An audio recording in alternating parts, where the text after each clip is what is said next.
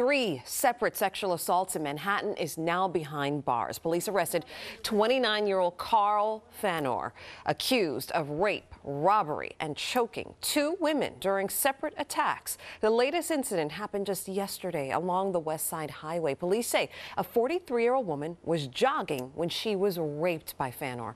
A woman in the area says she saw the victim stumbling from the scene and rushed to help her. She was bleeding on her arms and she wasn't wearing any shoes. Her clothes were kind of torn up, but I could tell that they were workout clothes. She had like a wedding ring on and a necklace. So it was very unusual. Police tweeted this photo of the officers who arrested the 29-year-old at the Port Authority bus terminal. They say he was trying to board a Greyhound bus. Fanor has been arrested at least 18 times as an adult.